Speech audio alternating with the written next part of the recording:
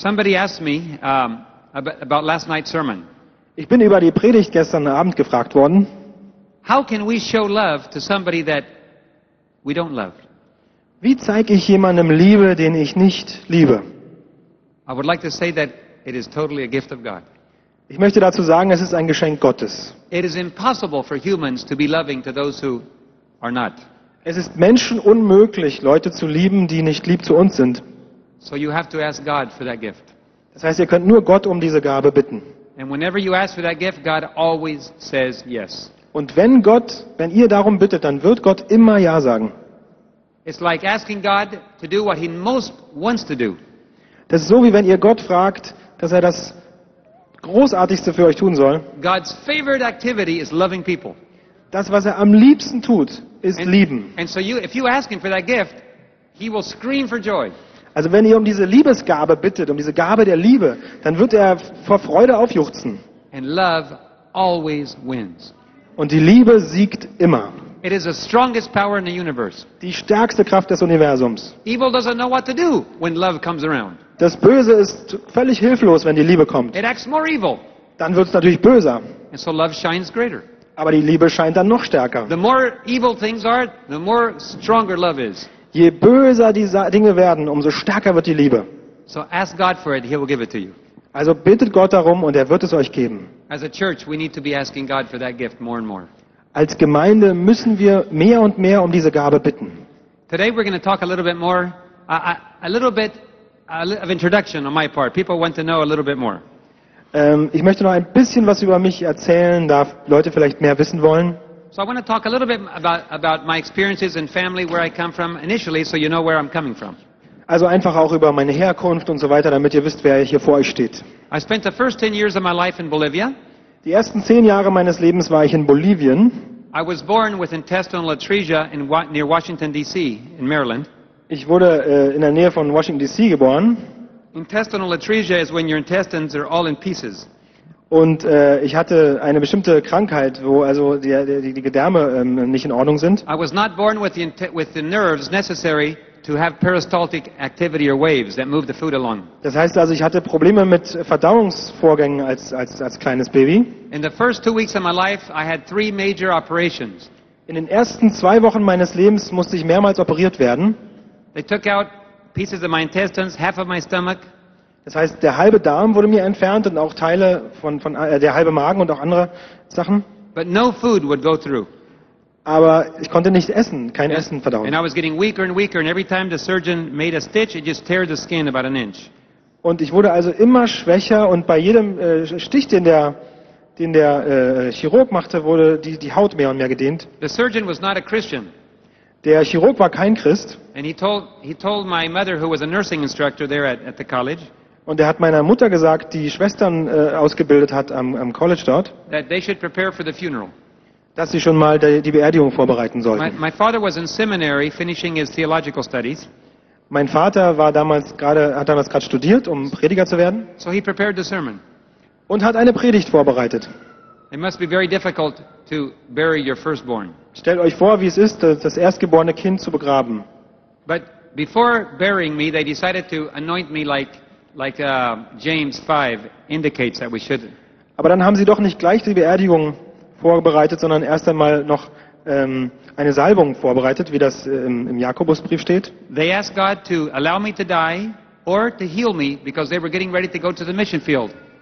Sie haben Gott gebeten, dass er mir entweder ein leichtes Sterben ermöglicht oder mich heilt, denn sie wollten ins Missionsfeld gehen. But they wanted God's will to be done. Aber sie wollten, dass Gottes Wille geschieht.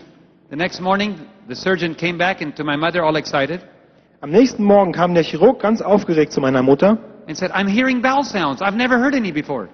Und er sagte, ich höre da was, Verdauungsgeräusche, die habe ich vorher noch nie gehört. So they x-rayed me. Also haben sie mich nochmal geröntgt. In my whole intestine, all the organs were back in their place and everything was functioning normally. Und alles in mir drin war plötzlich an der richtigen Stelle, hatte sich verschoben und war in Ordnung. The surgeon said, "I don't believe in God." Der Chirurg sagte, ich glaube nicht an Gott. But only God could do that. Aber das kann nur Gott gemacht haben. God must have had a plan. Gott hat da wohl einen Plan gehabt. He has a plan for your life too. Er hat auch einen Plan für euer Leben. None of us would be here today if God had not intervened to keep us alive. Kein einziger wäre heute hier, wenn Gott nicht irgendwann gekämpft hätte für unser Leben. As we look back on our life, we can see many times where if something had not have happened, we would not have been here. Jeder Einzelne kann in sein Leben schauen und weiß, wenn das und das nicht passiert wäre, wäre ich heute nicht hier, wäre ich nicht am Leben. Well, what that convinced me is that I did not belong to myself. Was mich das gelehrt hat, ist, dass ich nicht mir selber gehöre. I was dead already. Ich war ja schon tot. There's no risk too high. Es gibt kein zu hohes Risiko. There's nowhere I can go. Kein Ort, wo ich nicht hin kann. The worst that can happen to me is I die. Das Schlimmste ist, dass ich sterbe. And I'm dead already. Aber ich bin ja schon tot. You're dead already. Ihr seid auch schon tot. You're here only because of a special gift and intervention of God.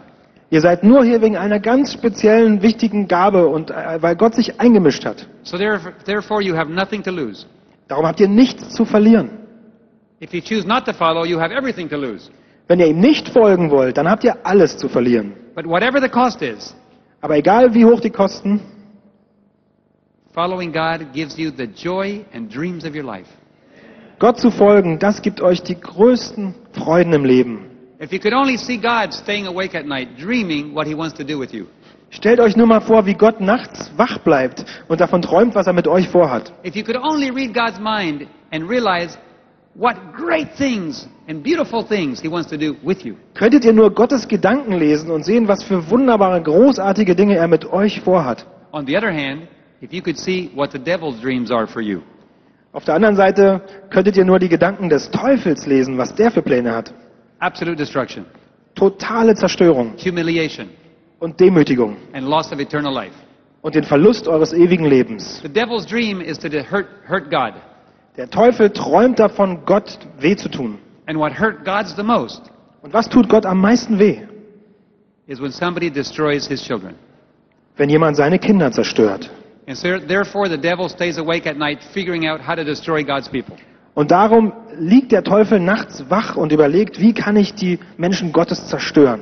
He even knows that it hurts God tremendously when he destroys anybody, even pagan people. Er weiß, es tut Gott sogar weh, wenn egal wen er zerstört, auch wenn es jemand ist, der gar nichts mit Gott am Hut hat. I was in Switzerland the other day, Neulich war ich in der Schweiz, and I stayed in the pastor's house, da war ich im Haus eines Pastors and on the wall he had a picture from India. und der hatte ein Bild aus Indien an der Wand. And there was 5 little children all smiling and looking at the camera. 5 kleine, lächelnde Kinder. I could tell that they were not Christians. Mir war klar, dass das keine christlichen Kinder sind. Beautiful children. Wunderschöne Kinder. And I just stood there for a long time looking at that picture. Und ich habe lange diese Kinder angeschaut. I wonder what that little girl's name is. Ich wüsste gern, wie das kleine Mädchen heißt. I wonder what that boy, what he would like to be someday. Und was dieser kleine Junge gerne irgendwann mal werden würde im Leben. And I can just imagine Jesus looking at those little children and saying, I want them. Und ich kann mir vorstellen, wie Jesus diese Kinder anschaut und sagt, ich möchte die, ich will die haben. But they don't know me. Aber sie kennen mich nicht. So the only hope I have is for my children to reach them. Das heißt, die einzige Hoffnung, die es gibt, ist, dass meine Kinder, die mich schon kennen, die erreichen. God's greatest joy is for His children to be channels of love to the world. Die größte Freude für Gott ist, wenn seine Kinder Kanäle der Liebe aufmachen in die Welt. Anyway, God gave me life. Aber wie gesagt, Gott hat mir Leben geschenkt. My parents went to work in Bolivia, South America. Und meine Eltern haben dann in Bolivien, in Südamerika gearbeitet. My dad was a pastor and a pilot, and my mother was a nurse. Mein Vater war Pastor und Pilot, meine Mutter war Krankenschwester. So I grew up barefoot along the jungles, Also bin ich barfuß im Dschungel groß geworden, in canoes, Kanu gefahren milking cows, und Kühe gemolken riding bulls, und auf Stieren geritten, almost getting killed all the time. was manchmal fast zum Tod geführt hätte. Time and time again, if God hadn't done anything, I would have killed myself. Ich muss sagen, es ist öfter mal, wenn Gott nicht eingeschritten wäre, wäre ich wirklich tot gewesen. And then my parents went back to the States where I was finished my education.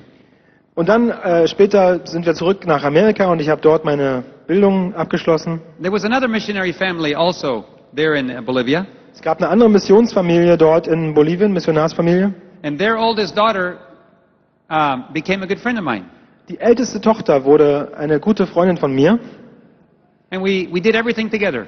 Wir haben alles zusammen unternommen, We painted pictures together, we played together, haben zusammen gemalt und we'd walk through the jungles gespielt, together. sind im Dschungel zusammen rumgelaufen. just little children, 2, 3, 4 years old, grew up together. als wir noch so klein waren und sind zusammen aufgewachsen. When I was 8 years old, Mit 8 Jahren, I considered her to be my best friend. da war sie für mich meine beste Freundin. And I thought I was her best friend. Ich dachte, ich bin auch ihr bester Freund. So when I heard a disturbing rumor, Und dann kam dieses Gerücht zu mir, I heard that there was another missionary boy that wanted to be her friend too. dieses Gerücht, dass da noch ein anderer Missionarsjunge war und der wollte auch ihr Freund sein. I got very defensive. Und da wurde ich ganz schön ärgerlich. The Bible says that even a child is known by his ways. Die Bibel sagt, auch Kinder werdet ihr an ihren Wegen erkennen. Maybe somebody could predict it how it would be today by just watching what I did then. Heute wüsste vielleicht schon jemand, wie die Geschichte endet, wenn er weiß, was ich damals getan habe. Because I went to the store Ich bin zum Laden gegangen and I bought a bottle of perfume. und habe Parfum gekauft. And when my father flew to her village, I flew along with him. Und mein Vater musste gerade in ihr Dorf fliegen, also bin ich mitgeflogen. I went to her and I gave her the bottle of perfume Ich also zu ihr und habe ihr das Parfum gegeben and I asked her to marry me. und habe gesagt, bitte werde meine Frau. She smelled it first Sie hat erstmal dran gerochen and she said, yes. und hat gesagt, okay, ja. 12 years later, 12 Jahre später she did. haben wir wirklich geheiratet. You have to move fast. Man muss schnell sein auf dieser Welt. I don't like to lose opportunities. Ich lasse mir nicht gerne eine Gelegenheit entgehen. In page 134 and 133 and 4 of Gospel Workers, Wenn man Gospel Workers liest von Ellen White, Sister White says that God has shown her that the greatest victories and the worst defeats have been on the turn of minutes. hat sie gesehen, dass die größten Siege und auch die größten Niederlagen oft wirklich innerhalb von Minuten geschehen. God expects His people to move rapidly. Gott möchte, dass seine Leute schnell sind. Long delays give the enemy every advantage Wenn man sich lange Zeit lässt, dann hat der Feind viele Möglichkeiten. because he needs time to develop strategies to fight God's work. Der braucht nämlich Zeit, um Strategien zu entwickeln, um gegen Gott vorzugehen. And we in the church, we love to give the devil plenty of time.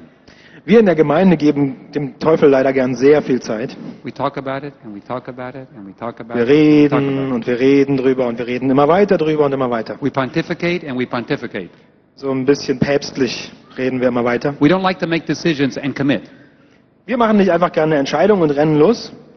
But Napoleon said, in every battle there's a 10 to 15 minute window of opportunity. Napoleon hat mal gesagt, in jeder Schlacht, egal wie lang, gibt es ein Fenster der Möglichkeiten, das ist 10 bis 15 Minuten lang. The general that takes the most risk wins the battle. Der General, der das höchste Risiko eingeht, gewinnt die Schlacht. We don't like to take risk. Wir gehen nicht gern Risiken ein. But some of us have a higher tolerance for risk than others. Aber ein paar von uns sind besser mit Risiken als andere. I'm one of them. Ich gehöre dazu. I have a high tolerance for risk. Ich komme ganz gut mit Risiken klar. One reason is I'm dead already. Und der eine Grund ist, weil ich eh schon tot war. I Oder have bin. nothing to lose. Ich habe ja nichts zu verlieren. God has saved me so many times. If I die, well, I would have died already. Gott hat mich so oft gerettet, wenn ich jetzt sterbe, na gut, ich hätte schon so oft sterben können. When I moved to the States with my parents, Als ich zurück nach Amerika bin mit meinen Eltern in my first year of high school, und das erste Jahr in der Highschool war, everybody decided to go snow skiing. da wollten alle Skifahren im Schnee. I'd never been snow skiing before. Ich war noch nie Ski gefahren vorher. I was excited to go snow skiing. Ich fand das ganz toll. Well, everybody rented their skis, Also haben sich alle Skier besorgt. and they told me, David, you've never been skiing before, so you need to go to the beginner slope. Er hat gesagt, David, du bist ja noch nie Ski gefahren, du musst also zu den Anfängern gehen, da zu dem kleinen Hügel. When you're on the beginning slope, the biggest thing you need to learn is how to brake. Bei dieser kleinen Abfahrt musst du erstmal üben, wie man bremst. The only problem was that it was just a hill straight down. Das Problem war, es ging einfach nur gerade runter. And at the bottom of the hill, there was big rolls of hay bale, of hay. Und da unten lag viel großes, so Heuballen lang. So you darum. had to kind of try to stop before you hit the hay. Also muss man aufpassen, dass man bremst, bevor man ins Heu rast. But I couldn't figure out how to brake. Aber ich wusste doch nicht, wie man bremst. Every time, right into the hay. Also immer rein ins Heu, immer wieder. After about 5 times of the same thing, I got very bored. Nach 5 Mal wurde mir das zu langweilig. I decided, I'm going to go to the intermediate slope. Habe ich gesagt, ich gehe wenigstens mal schon zu der fortgeschrittenen Abfahrt. There was hundreds of people on the slope, but the slope was very interesting. Da waren Hunderte, aber die war echt eine tolle Abfahrt, die ging mal rauf und runter. So I would go down and then try again and sit down whenever I got going too fast because I couldn't brake. Also habe ich gesagt, gut, ich fahre einfach und immer wenn es nicht mehr geht, dann setze ich mich einfach runter in den Schnee und weil bremsen konnte ich ja nicht. After about 4 or 5 times, I thought I'm getting pretty good. Nach 4, 5 Mal habe ich gemerkt, ich bin gar nicht so schlecht. I'm going to try to go all the way down without stopping. Jetzt versuche ich mal ganz runterzukommen von Anfang bis Ende ohne Anhalten. So I went faster and faster and faster. Dann bin ich richtig immer schneller geworden I was surviving the slopes, barely. und habe also diese ganzen schnellen Abhänge überlebt. But unfortunately, Aber leider I saw 2 people going like this. standen da plötzlich 2 Leute und die kamen ganz langsam so lang. And I didn't know how to go around them. Und ich wusste nicht, wie soll ich die umfahren. So I shouted, "Watch out!" Also habe ich geschrien, aufpassen! They looked up just as I went shooting right between them. Und die haben gerade in dem Moment geguckt, wo ich gerade so durch sie I durchgefahren hit one bin. with one shoulder and hit one with the other. Ich habe mit jeder Schulter einen von denen getroffen, I didn't fall down. aber ich bin nicht umgefallen. But I was curious, so I looked back to see how they were doing. Allerdings fand ich es doch interessant zu sehen, ob alles mit ihnen in Ordnung war. Habe mich umgedreht And I noticed they were picking their faces out of the snow. und sah nur noch, wie sie ihre Gesichter aus dem Schnee erhoben. And immediately I fell down and I went straight into the snow myself with my skis all bent and I was hurting. Und in dem Moment bin ich so richtig umgefallen in den Schnee. Meine Skier haben sich gebogen und alles hat wehgetan. One of the men came over to me and he looked down at me. Dann kam einer von den Männern zu mir rüber und schaute zu mir runter. I noticed it said ski instructor on Und his. auf seiner Jacke stand Skilehrer. I learned very fast he was not a Christian. Mir wurde schnell klar, kein Christ, der Mann, The kind of words that he used. wegen der Worte, die er benutzt hat.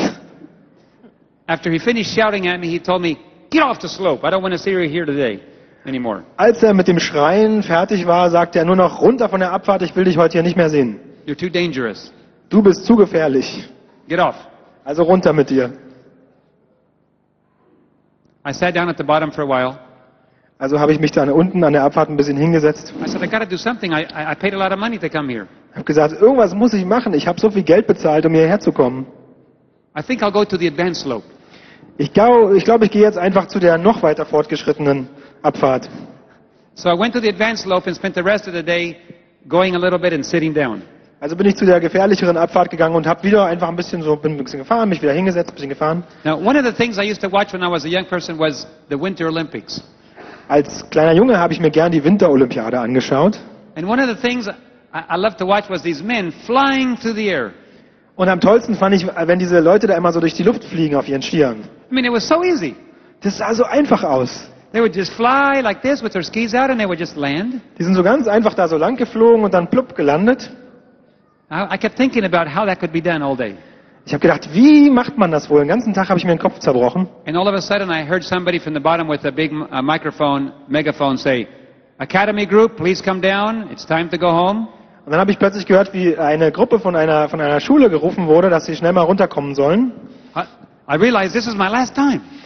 Und mir war klar, das bin ja ich. If I'm going to do it, it's now. Wenn ich das ausprobieren will, muss ich es jetzt ausprobieren. I said, I'm going for the high jump. Habe ich gesagt, ich versuche jetzt mal diesen Sprung. All you have to do is go very fast. Man muss doch nur ganz schnell fahren. And you naturally will fly. Dann fliegst du ganz natürlich. I'd flown with my father many times. Ich bin ja mit meinem Vater sehr oft geflogen im And Flugzeug. as soon as the airplane goes fast enough, it just flies. Und wenn das Flugzeug schnell genug fährt, dann hebt es von ganz alleine ab. So I figured I would do the same thing.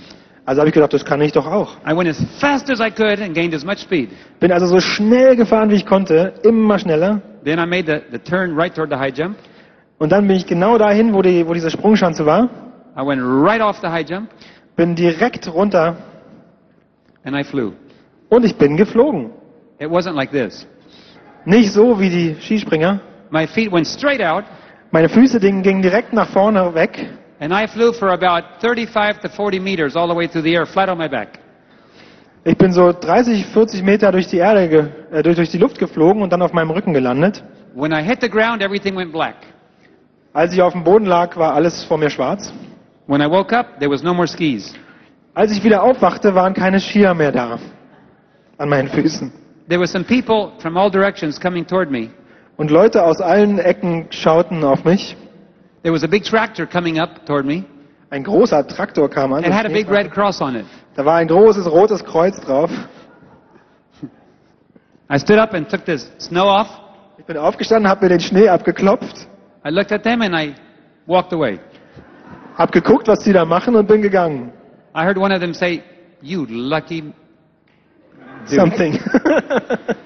Einer hat gesagt, du glückliche kleiner, ein Wort, das wir nicht sagen So wollen. you can see, I should have been dead a long time ago. Also wie ihr seht, ich hätte schon längst sterben können. But I learned one important lesson. Aber etwas Wichtiges habe ich gelernt. If you want to get good at something, it takes a lot of practice, over and over and over. Wenn man in etwas wirklich gut werden will, dann muss man viel üben, immer und immer wieder. The Olympic athletes don't win gold medals because they start practicing 1 month before. Die olympischen Athleten, die gewinnen nicht ihre Goldmedaillen, weil sie einen Monat vorher anfangen zu üben. They don't start a year before. Auch They don't nicht start ein 2 Jahr years davor before. oder 2 Jahre davor. It's a work of a lifetime. Die arbeiten ihr ganzes Leben darauf hin. They're careful about what they eat. Die passen auf, was sie essen, They take care of their body. achten auf ihre Körper, They take care of their minds. auf ihren Geist And they have one vision. und sie haben eine klare Vision. Christians also are preparing for the Olympics. Die Christen bereiten sich auch auf die Olympiade vor And it's coming up soon. und sie kommt bald. And the only way we can get into that Olympics is practice now. Und wenn wir bei dieser Olympiade dabei sein wollen, müssen wir jetzt anfangen zu trainieren. In that Olympics, everybody can get a gold medal. Bei dieser Olympiade ist das Tolle, jeder kann eine Goldmedaille kriegen, But nobody gets a medal without practice. aber ohne Trainieren kann keiner eine Goldmedaille haben. And God has a people He's preparing. Und Gott hat ein Volk, das er vorbereitet. He's looking for a people that can reflect His love to the world. Er sucht nach Menschen, die seine Liebe in die Welt weitertragen wollen. Yes, you might be able to get into heaven, barely, Ihr könnt in den hellen Himmel hineinkommen. like the thief on the cross. God can forgive your sins and you can have forgiveness. Ihr könnt da auch ganz knapp reinkommen, so wie der Mann, der am Kreuz hing und sagte, Herr, vergib mir, und dann war er im Himmel. But this last generation has even more difficult situation than any other generation. Aber die Generation, in der wir jetzt sind, für die ist es noch viel schwieriger als für jede andere. The greatest deceptions ever developed will happen in this generation. Die größten Täuschungen, die je kamen, die werden auf diese Generation zukommen. So great that if it were possible, even the very elect of God would be deceived. So riesige Täuschungen, dass selbst die Menschen, die ganz besonderen Auserwählten Gottes sind, getäuscht werden würden.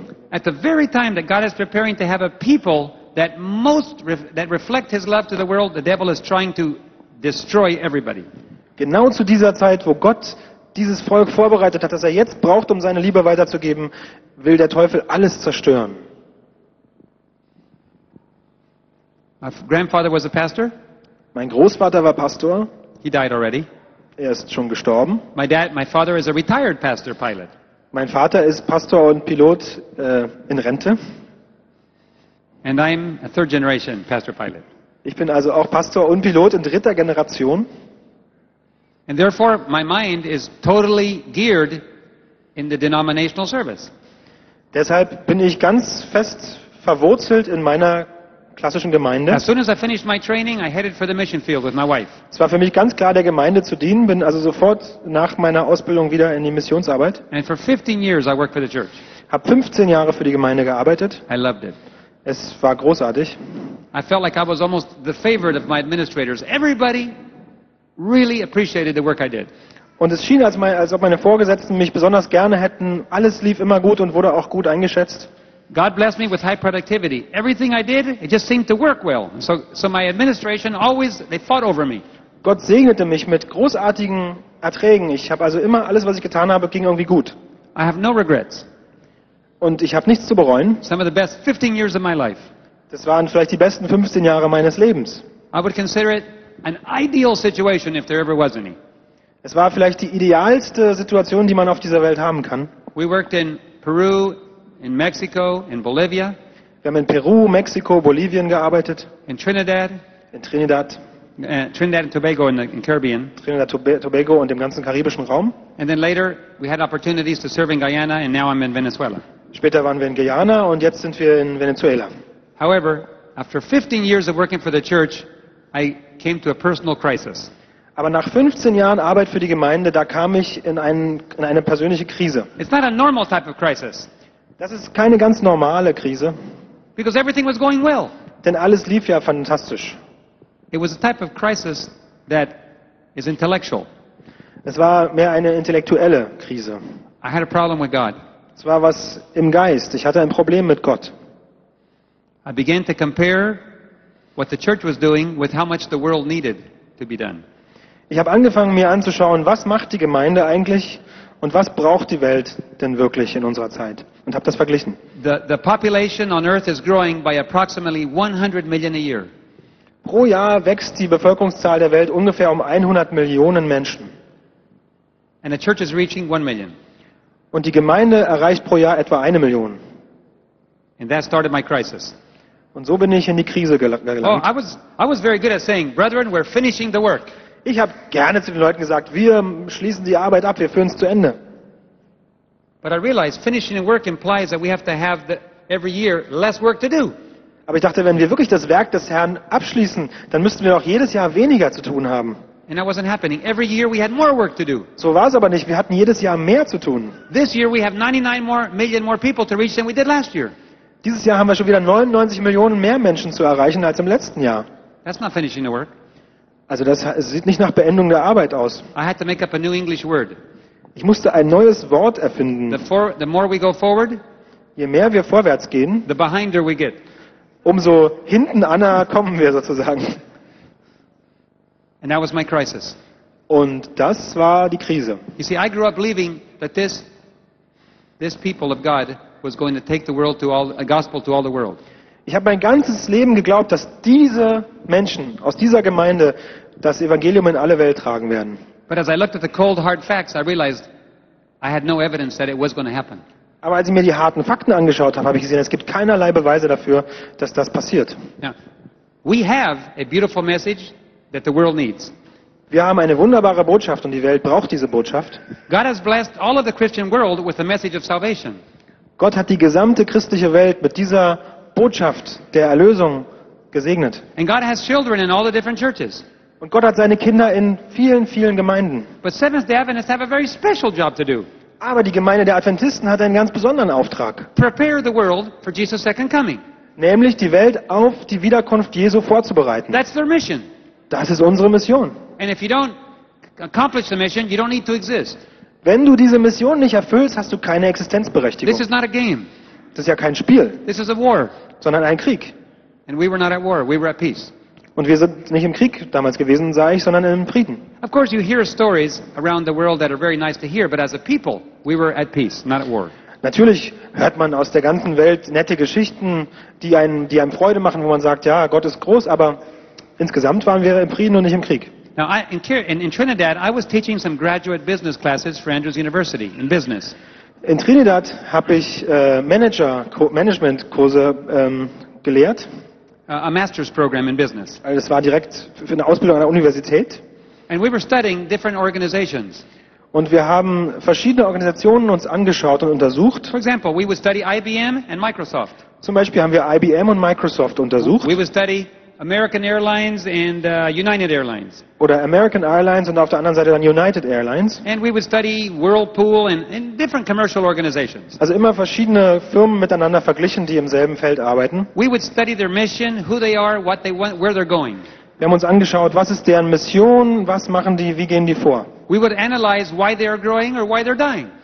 Und dann haben wir analysiert, warum haben sie Wachstum oder warum sterben sie aus. For example, Microsoft is growing, IBM is slowly dying. Microsoft zum Beispiel hat nach wie vor Wachstum, während IBM langsam aber sicher dem Tode Now zugeht. IBM is a large organization, and it's going to take a long time for it to die, but it's dying slowly. IBM ist eine riesige Organisation und stirbt nicht einfach so, aber langsam aber sicher stirbt sie. Why is Microsoft growing? Why is IBM dying? Warum wächst Microsoft, warum stirbt IBM? That was the question of our students that they had to analyze. Das war jetzt die Frage für unsere Managementstudenten damals. And we would come up with a lot of reasons why and how to change and recommendations for the companies. Und dann fielen uns viele Gründe ein, was man da verändern könnte und was die Firmen tun sollten. Then it occurred to me one day, Und einmal wurde mir klar plötzlich, why don't we evaluate the Seventh-day Adventist Church? wollen wir mal die 7-Tags-Adventisten einschätzen mit diesem How Programm? healthy is it? Wie gesund sind die Is it 7-Tags-Adventisten? growing or dying? Wachsen sie oder sterben sie? What can we do differently to do it better? Was können wir anders machen? Was können wir besser machen? Let's look at it from a totally secular point of view and evaluate it like any other organization. Schauen wir doch einmal jetzt nicht aus kirchlicher Perspektive, sondern wie man jede andere Organisation untersuchen würde. And I want to share some of the results with you today. Und ich möchte euch mal die Resultate erzählen. It created part of my crisis. Das war der kreative Teil meiner Krise. We learned that all organizations have four basic components. Wir haben gelernt, Periods. dass es in allen Organisationsstrukturen 4 grundsätzliche Komponenten gibt. Organizations are born through somebody's vision and hard work and sacrifice. Jede Organisation wird geboren durch die Vision eines Menschen und das Opfer eines bestimmten Menschen. Seventh Adventists were born with a mission and a vision and tremendous sacrifice. Das kann man für die Adventisten sagen. Sie sind geboren mit einer Mission, einer Vision und einem großen, großen Opfer.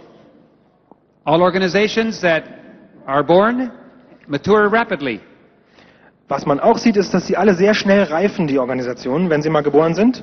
As long as they're accomplishing the mission, they mature rapidly. Solange sie diese Mission weiter erfüllen, wachsen sie und reifen sie sehr schnell. They begin to have resources and build buildings like universities, hospitals, churches. Sie kommen an immer mehr Mittel heran, sie fangen an, Krankenhäuser zu bauen, Gemeindehäuser zu bauen. And God blessed the sacrifice of our early pioneers with very rapid maturity, and we begin to spread around the world. Und Gott hat tatsächlich diese ersten Pioniere der Bewegung ganz stark gesegnet und wir sind wahnsinnig schnell auf der ganzen Welt gewachsen. If organizations can remain in their mature stage, that is ideal. Always mission-driven and growing rapidly. Das Ideal ist also, dass eine Organisation in diesem Reifungsprozess immer drin bleibt, dass sie immer von ihrer Mission angetrieben ist. As long as the original pioneers are alive, usually that vision stays there. Normalerweise ist das auch so, solange die Pioniere, die Organisation gegründet haben, noch am Leben sind. But when the pioneers die, Aber wenn diese Pioniere dann sterben, later generations begin to forget the sacrifice and why they exist. da kommen dann spätere Generationen, die vergessen das Opfer, das gegeben wurde und warum dieses Opfer gemacht wurde. Microsoft still has Bill Gates. Microsoft hat immer noch Bill Gates. IBM's pioneers died a long time ago. Die Pioniere von IBM sind bereits gestorben. I've met Bill Gates twice. Ich habe Bill Gates zweimal getroffen. He asked me if I was related to him. Er hat mich gefragt, ob wir verwandt sind. I said, well, there's a German line of Gates and there's an English line of Gates. Which one do you belong to? Ich habe gesagt, es gibt die deutschen Gates und die englischen Gates. The German Gates used to be called Getz, G-E-T-Z.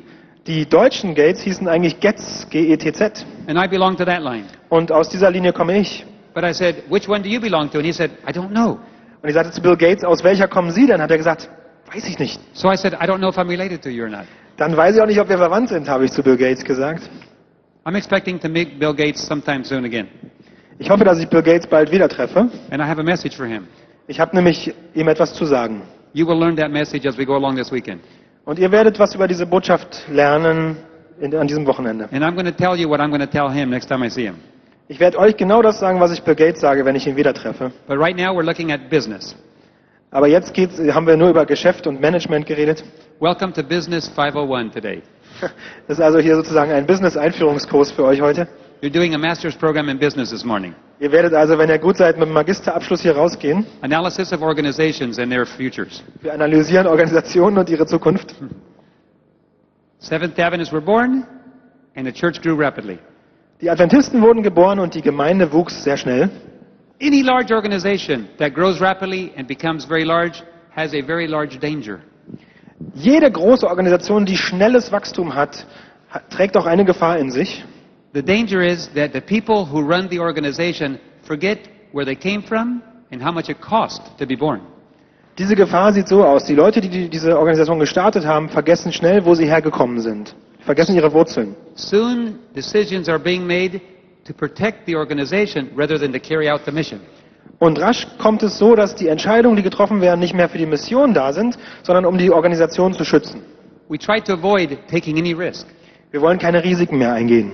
Because if we do that, we might lose. Denn wenn wir das machen, könnten wir verlieren. We make decisions to protect our own jobs. Also treffen wir jetzt Entscheidungen, um unsere eigenen Arbeitsstellen zu sichern. We make decisions to benefit ourselves instead of the organization. Und zu unserem eigenen Nutzen und nicht zum Nutzen der Organisation. We make decisions to protect the organization rather than to carry out the mission of the organization. Das heißt, wir wollen lieber die Organisation schützen, als die Mission der Gemeinde And as weitertragen. much as possible, we try to avoid risk. Und so viel wir nur können, versuchen wir das Risiko zu umgehen. That process is called institutionalization. Und diesen Prozess nennt man Institutionalisierung. An organization that is institutionalized does not grow anymore. Eine Organisation, die vollständig institutionalisiert ist, kann nicht mehr wachsen. Yes, it carries out its activities and there's small growth and there's losses, but the general trend of an institutionalized organization is to remain level. Sie macht noch weiter mit ihren Aktivitäten und sie hat so ein kleines Wachstum, wenn sie institutionalisiert ist, aber sie kommt nicht mehr richtig voran. Sie bleibt auf einem Level. IBM has been institutionalized for a very long time. IBM ist seit langer, langer Zeit institutionalisiert. Microsoft is not institutionalized yet. Microsoft ist immer noch nicht richtig institutionalisiert. Its owner would rather do anything to help it grow, even if it risks the whole organization. Der Besitzer dieser und Starter dieser Organisation tut nämlich alles, um Risiken einzugehen, weil er lieber die Mission weiterträgt, als die Organisation zu schützen. Seventh-day Adventists have been institutionalized for a long time as well. Die Adventisten sind seit langer, langer Zeit institutionalisiert. Administrators are expected to protect the organization. Und die Leute, die diese Gemeinde führen, die kümmern sich darum, die Gemeinde zu schützen. Das ist ihr Job. It has become the corporate culture to play defense instead of offense. Das heißt, es ist so eine Kultur wie in einem Unternehmen entstanden, wo man also nur noch nach innen alles schützt. When you're born and when you're growing into maturity, you play offense, offense, offense, offense, always penetrating and carrying out your mission. Wenn so eine Gemeinde, eine Organisation anfängt und der Reifeprozess kommt, dann ist immer Angriff angesagt. You risk everything in order to grow. Man riskiert alles für das Wachstum. When you're institutionalized, you pull back the troops and you begin to play defense. Aber wenn die Institutionalisierung einsetzt, dann wird immer mehr die Verteidigung in den Vordergrund gerückt. My two younger boys and I, we like to talk about soccer, Fußball. Meine zwei Söhne und ich, wir reden gerne über Fußball. They tell me who's playing, die erzählen mir, welche Länder gerade gegeneinander spielen. We very rarely watch any games, but at least they keep track of who and where they're on the scale. Wir haben nicht oft Zeit, ein ganzes Spiel anzuschauen, aber wir sehen, wann wer gespielt hat und wie die Länder gerade so zueinander stehen. Whenever I'm home, we play together. Und wenn ich zu Hause bin, spielen wir zusammen Fußball. I usually play myself against both of them. Ich spiele immer allein gegen die beiden. I can still beat them. Und ich kann sie immer noch besiegen. Maybe not for long, but I still can. Wahrscheinlich nicht mehr lange, aber im Augenblick geht's noch. Daddy, how did you do that? Sie sagen, Papa, wie hast du das gemacht? Your dad is really good. Ja, Papa ist eben gut. Someday I'm going to tell them, how did you do that? Eines Tages werde ich sagen, wie habt ihr das gemacht? At the last World Cup, they said, Daddy, guess what? England is going to play with Brazil today. In der letzten Weltmeisterschaft haben sie gesagt, Papa, weißt du was? Heute spielt England gegen Brasilien. Who do you think is going to win? Wer gewinnt? Was meinst du? Brazil. Na, Brasilien? But Daddy, England has an incredible defense. It's perfect. Aber Papa, England hat eine wahnsinnig starke Verteidigung, die ist einfach perfekt. So far in this World Cup games, nobody has ever scored on England. In dieser Weltmeisterschaft hat bis jetzt kein Mensch die englische Verteidigung durchbrochen. Are you still sure Brazil's going to win? Glaubst du wirklich, dass Brasilien gewinnt? Yes, I'm still sure. Ja, ich bin mir sicher, habe ich gesagt. How can you be so sure? Warum bist du dir da so sicher, Papa? Because I've learned a principle. Weil ich ein Prinzip verstanden habe. You can never win playing defense. Man gewinnt nie, wenn man Verteidigung auf Verteidigung spielt. You can stay 0-0, but you can never win. Man kann natürlich bei 0-0 bleiben, aber gewinnen kann man nicht. In order to win, you have to risk everything. Wenn man gewinnen will, muss man alles riskieren. The Seventh-day Adventist Church really knows how to play defense. Die Adventisten sind sehr, sehr gut darin zu verteidigen. Germans, Europeans, Americans really know how to play defense. Die Deutschen, die Europäer, die sind so gut darin, auf Verteidigung zu spielen. We don't like to take risk. Wir mögen keine Risiken. Everything is built about safety. Hier geht es nur noch um Sicherheit. Our future is taken care of. Unsere Zukunft ist abgesichert. The government takes care of that. Die Regierung kümmert sich darum. We all have our jobs. Wir haben Arbeit. Everybody's in their place. Alle sind an ihrem Platz. But we have a lot to learn from our football teams. Aber wir müssen viel von den Fußballspielern lernen. Germany has a good soccer team. Deutschland hat eine gute Nationalmannschaft. And they can't win playing defense. Und die können sogar gewinnen, wenn sie stark auf Verteidigung spielen. You have to risk everything. Aber nicht wirklich, denn man muss alles riskieren. God's people have a lot to learn. Die Menschen Gottes müssen sehr viel lernen. And then the fourth stage. Und dann gibt es diese vierte The first Stufe. one is the birth. Erstens Geburt, The second one is maturity. zweitens Reifung, The third one is institutionalization. drittens Institutionalisierung. And if you get that to the third stage, the fourth one naturally comes. Und wenn man diese dritte Stufe Institutionalisierung erreicht, kommt die vierte leider ganz von selbst. It's called death. Und die heißt Tod. All organizations that institutionalize start dying. Alle Organisationen, die institutionalisiert sind, sterben. There's no choice. Es gibt keinen anderen If you don't carry Weg. out your mission, you don't need to exist. Wenn man seine Mission nicht ausführt, stirbt man. Hat man keinen Grund zur This Existenz. is not a club. Wir sind hier nicht in einem Club. This is an army. Wir sind in einer Armee. If the army doesn't fight, you got a club. Eine Armee, die nicht kämpft. And we don't make a good Wird club. zum Club und wir sind kein guter Club. There's better clubs out there. Da draußen gibt es bessere Clubs als uns. There's better churches out there that can do that. Da draußen gibt es bessere Gemeinden als uns, If you don't carry out your mission, you die begin to Clubs die. spielen können. Wenn wir unsere Mission nicht erfüllen, dann sind wir tot. The richest division in the world in our church is North America.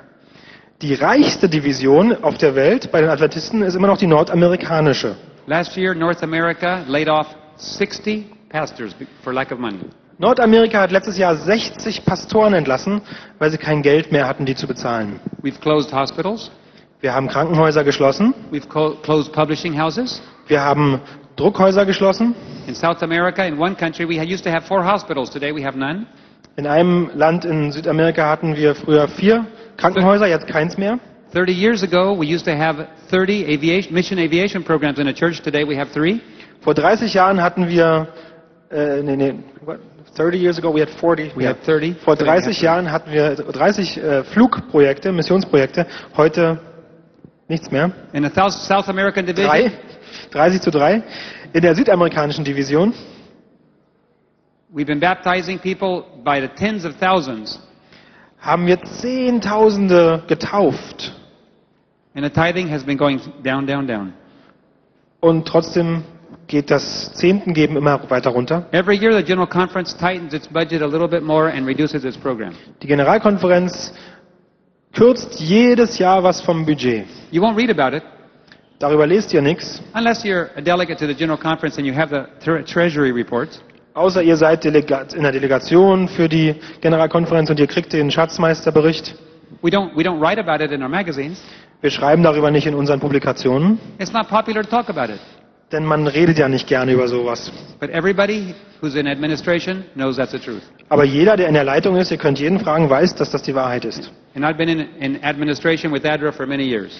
Und ich habe eine leitende Funktion bei ADRA seit vielen, vielen Jahren gehabt. I still am. Bin immer noch dabei. I have access to all the reports. Ich kriege alle Berichte auf I den have the Tisch. I have the last General Conference report from the General Conference, from the Treasury. Ich habe den Schatzmeisterbericht der letzten Generalkonferenz gelesen. And you compare it to all the other years, Wenn ihr es mit den anderen Jahren vergleicht, and it's down, down, down. geht immer weiter runter. What needs to be done? Was müssen wir tun? We started looking at it with my students, with graduate students. Ich habe mir das mit meinen Studenten in der Business-Klasse angeguckt. Now, I didn't come here to tell you bad news. I came here to tell you good news. Ich bin heute übrigens nicht hier, um schlechte Nachrichten zu verbreiten, sondern gute Nachricht zu verkünden. Because part of our job in the students was to turn companies around. Denn was wir nämlich gemacht haben mit den Studenten ist, wir wollten ja die Firmen umwandeln. When you go to the doctor and he tells you, I'm sorry, you're going to die. Wenn man zum Arzt geht und er sagt, Entschuldigung, Sie müssen sterben, Thank you, doctor, you've done your job. dann sagt man, danke Doktor, haben Sie Ihren Job gut gemacht? No, we say, what should I do so I don't die? Nein, man sagt, was muss ich jetzt tun, damit ich nicht sterbe, Herr Doktor? So we have a fatal diagnosis, but that's not where we want to stay. Unsere Diagnose lautet auf Tod, aber da wollen wir doch nicht bleiben, oder? So we started analyzing the church and saying, now, if we were going to turn it around, what would we do? Also haben wir angefangen, die Gemeinde zu analysieren, haben gesagt, wenn wir den Prozess stoppen wollen, was müssen wir machen? And it's the same treatment for every company. Es ist genau derselbe Weg für jede Firma, Any dying organization can be turned around. für jede Organisation. Wenn sie stirbt, man kann den Prozess wieder umwandeln. Listen very carefully. Jetzt passt gut auf. A dying organization can explode into growth again. Eine sterbende Organisation kann wieder ins Wachstum hinein explodieren, By doing one thing. wenn sie eines tut. Remember the days of thy birth. Erinnert euch an die Tage der Geburt. Go back to your mission. zurück zur Mission gehen. Why were you born? Why do you exist? Warum sind wir entstanden? Warum existieren wir überhaupt? That's all it takes. Nur darum geht's. That's why I'm here today. Und darum bin ich heute hier. I don't like traveling. Ich reise gar nicht so gerne. I've traveled all my life and I would rather stay at home. Mein ganzes Leben reise ich immer nur rum und dabei würde ich viel lieber zu Hause bleiben. Yes, I'm very happy to be here, but it has a cost. Ich bin sehr gerne heute bei euch, allerdings, aber es kostet auch was für mich. I love my family and I would just love to spend at least 2 weeks at home. Ich liebe nämlich meine Familie und wäre wenigstens gern mal 2 Wochen im Jahr bei ihnen. I haven't done that for years and years and years. Das habe ich seit Wochen, seit Jahren nicht mehr geschafft. Just to find 7 days at home is a miracle. 7 Tage am Stück zu Hause ist bei mir schon ein Wunder. Because I'm telling God's people. Weil ich Gottes Volk was zu verkünden habe. And the wonderful thing is God's people are understanding and they're reacting. Aber das Großartige ist, das Volk Gottes versteht, was ich sage, und sie tun auch You was. see, if there was no reaction, I'd say, I'm wasting my time. Wenn ich sehen würde, es gibt keine Reaktion, würde ich sagen, ich verschwende meine But Zeit. that's not what's happening. Aber so ist es ja nicht. God's people are understanding. Denn Gottes Volk versteht mich. And during this week, we're going to actually understand where we are and we're going to see what can be done. Und in dieser Woche werden wir verstehen, wo wir stehen und was zu tun ist. And when God's people understand their fatal condition and what God wants to do, they explode across the earth. Wenn nämlich Gottes Volk versteht, dass sie in einer tödlichen Situation sind und dass sie da raus müssen, dann wird es eine Explosion geben, die sich über die ganze Welt verbreitet. First of all, you have a diagnosis from a divine physician. It's called fatal. Wie gesagt, wir haben die Diagnose vom größten aller Ärzte, der uns sagt, ihr seid am Sterben. Now, I've been a nurse now for around 25 years. Ich bin ja schon seit 25 Jahren auch als Krankenpfleger I used to ausgebildet. work in the emergency room and in the coronary care unit. Ich habe also in der Notaufnahme gearbeitet und in der I've seen a lot of people Herzabteilung die. und habe also viele Menschen sterben sehen. And when a patient comes in, many of them have cardiac problems. You know, I've shocked a lot of patients. Und wenn Patienten mit Herzrhythmusstörungen kommen, dann muss man den Schock anwenden. Sometimes the heart is dying, and after you defibrillate them, all of a sudden the heart starts beating again. Und wenn das Herz aufhört zu schlagen und man setzt den Defibrillator an, dann fängt es plötzlich wieder an zu schlagen. Oh, good. Things are getting better. Und man denkt, wow, es wird wieder besser. But I've had patients that you defibrillate, and the heart just keeps going and stopping. Aber ich hatte auch schon Patienten, da setzt man den immer wieder an und das Herz geht nur in so einer schwachen Kurve, bis es aus ist. And the saddest thing is to watch a heart eventually go tick, tick, ding. Und wenn man das sieht, wenn das mit einem Herzen geschieht, ist das Traurigste, was passieren kann. And an occasional rhythm here and occasional rhythm there is called the dying heart syndrome. Man kriegt hier ein bisschen und da ein bisschen und dann plötzlich das Herz stirbt, wenn dieser Rhythmus nicht mehr konstant ist. And when that happens, you realize the heart is physically dead. And no matter how much shock you do, it cannot be revived. Wenn man diesen Rhythmus sieht, weiß man, das Herz ist physisch schon tot und man kann es so oft schocken, wie man will, es wird nichts mehr. And then the brain dies. Dann stirbt das Gehirn. And then only God can do something. Dann kann nur noch Gott etwas tun. But there's a little period of opportunity after the heart stops. The heart is available to shock and can be treated. Aber es gibt diese kurze Zeitspanne nach dem Tod des Herzens, wo man das Herz tatsächlich wiederholen kann. God's people right now are in that little window of opportunity. Und Gottes Volk ist zurzeit in dieser kurzen Zeitspanne begriffen. If you will take divine treatment right now, Wenn wir jetzt uns von Gott behandeln lassen, if you will allow God to do something for you that you've never allowed him to do before, wenn wir jetzt zulassen, dass Gott für uns etwas tut, worum wir ihn noch nie vorher gebeten haben, if God's people as a people awake and realize what God is wanting to do, wenn wir als Gottes Volk jetzt mal schauen, was Gott wirklich mit uns vorhat, that dead body will start living again and become very strong. dann wird dieser Leichnam wieder mit Leben erfüllt werden und wird immer stärker werden. But if you don't, Aber wenn wir das nicht tun, if I don't, wenn ich das nicht tue, that little window will close. dann wird sich diese Zeitspanne schließen. The crisis will come, Und es wird die Krise kommen. and those that are sleeping will sleep on. Und die jetzt schon schlafen, die werden weiter schlafen. They cannot be awoken any longer. Und niemand kann sie mehr aufwachen. But right now we can. Aber jetzt können wir noch. And I hope that's why you're here today. Und darum seid ihr hoffentlich heute hier. The mission. Die Mission. What is a mission? Was ist denn eine Mission? Why are you here? Warum seid ihr hier? What has God called you to do? Was hat Gott euch gesagt? I would like to suggest that it's about following the Lamb. Ich schlage mal vor, dem Lamm folgen. Everything the lamb did, that's what we're supposed to do. Was das Lamm getan hat, das sollen wir tun. That's what the disciples did. Das haben die Jünger auch getan. We read this morning in Matthew 5. Heute früh haben wir Matthäus 5 gelesen. Matthew 10, Matthäus 10, 5 to 10. 5 bis 10. Jesus sent the 12 disciples out with nothing. Jesus hat die 12 Jünger ausgeschickt, ohne irgendetwas in der Hand. He told them, preach that the kingdom of God is at hand. Er hat gesagt, predigt, dass das Königreich Gottes nahe ist. And then he asked them to do two impossible things. Und dann hat er sie um zwei Dinge gefragt, die eigentlich unmöglich sind. Verse 8, 10 verse 8. Lesen wir mal Vers 8 von Matthäus 10. The first thing he said is, heal the sick. Well, that's possible. Erst hat er gesagt, macht Kranke gesund, das kann man ja noch schaffen. Then he told them, heal the lepers. Dann hat er gesagt, macht die Aussätzigen rein. That was impossible. Das ist unmöglich. Has anybody here ever seen a leper? Hat jemand schon mal jemand mit Lepra-Krankheit gesehen? 1, 2, 3. In a tropical country somewhere? Wart ihr in tropischen Ländern wahrscheinlich? Or maybe from there. Most leprosy is found in tropical countries. Meistens findet man Lepra in tropischen Ländern. I saw a leper one time in Bolivia. My dad baptized her.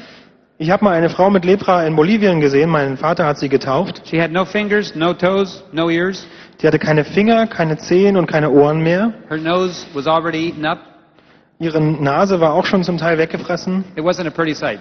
Sie sah nicht schön aus. And God helped her find healing. Und Gott hat ihr geholfen, Heilung zu empfangen.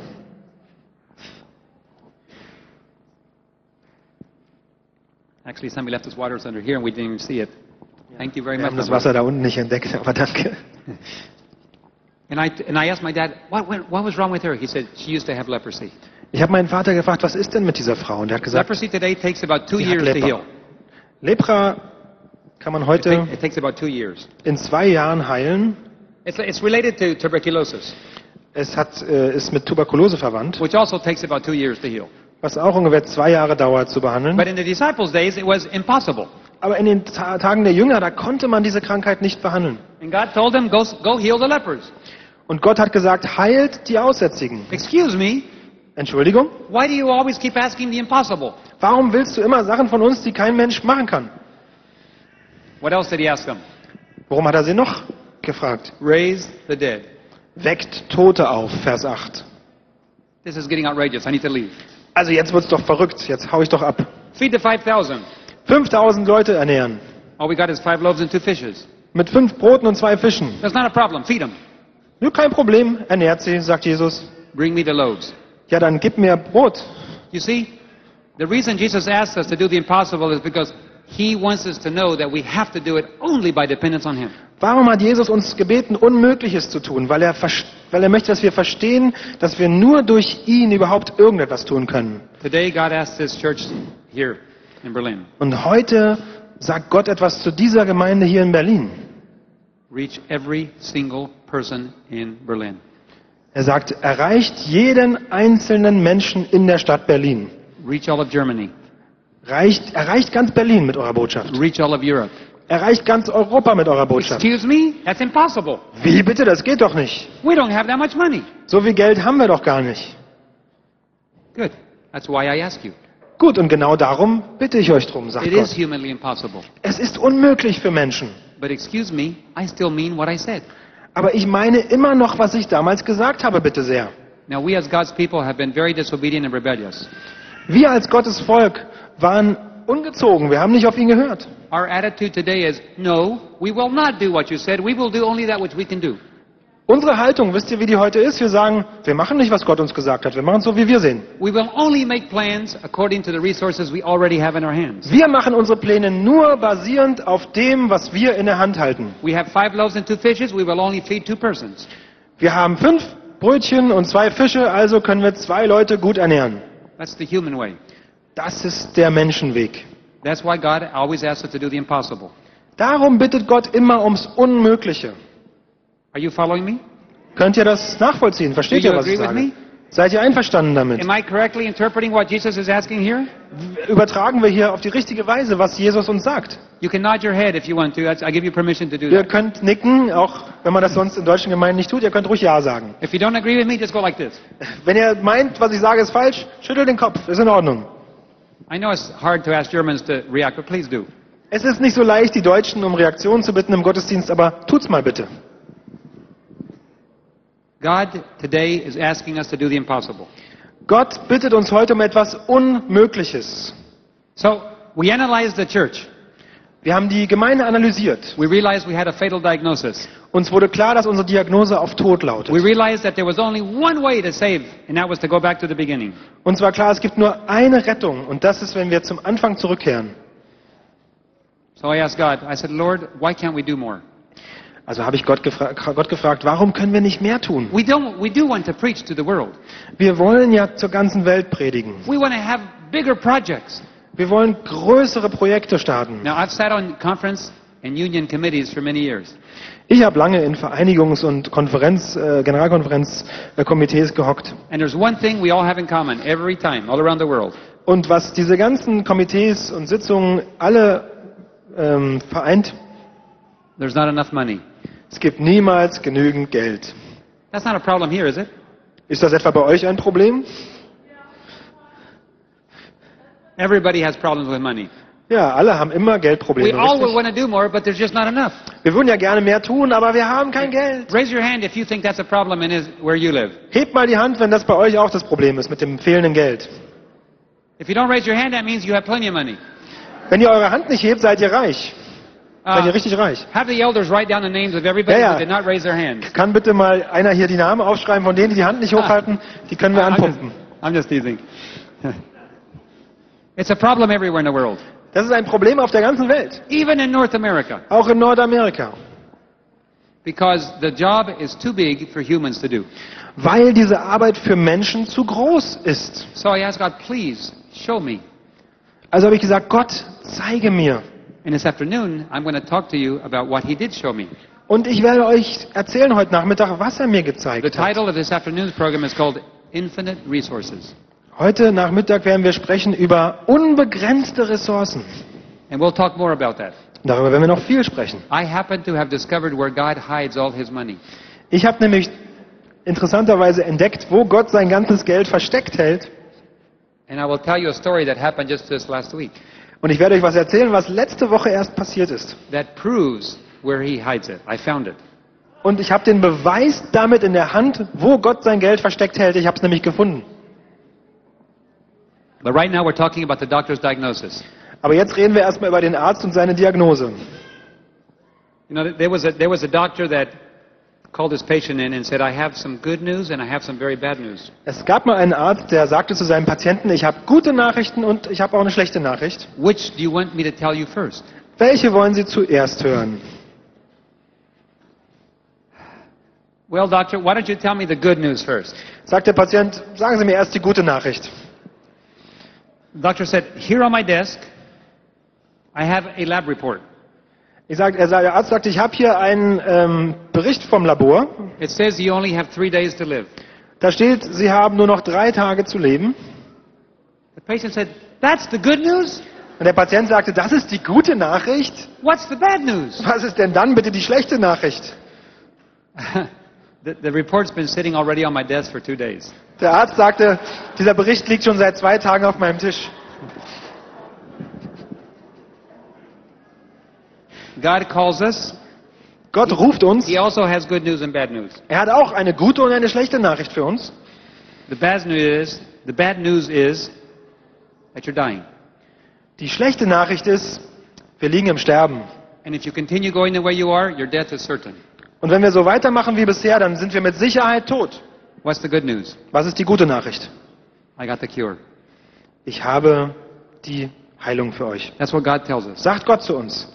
Your Ich hab only den Weg. cure is to take the medicine Die einzige Medizin für euch habe ich in der Hand. and return back to your first love. Diese Medizin müsst ihr nehmen, indem ihr zurückkehrt zu eurer ersten Liebe. Stop depending on yourself Nicht mehr auf euch vertrauen. because you can never save yourself.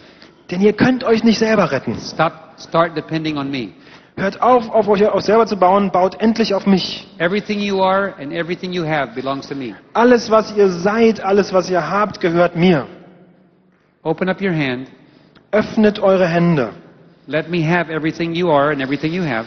Gebt mir alles, was ihr seid und alles, was ihr habt. Give me total control of everything you are and everything you have. Lasst mich die ganze Kontrolle darüber haben, wer ihr seid und was ihr habt.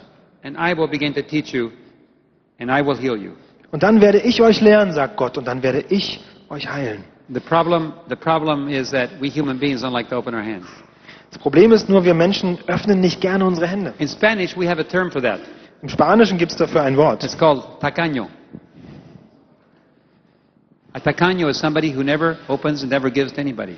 Ein Tacaño ist einer, der niemals irgendjemandem was gibt. In Romanian, it's scrăcit. In Rumänien gibt es das Wort auch. What's the word in German? Scrăcit. Im Deutschen wäre es ein Geizhals.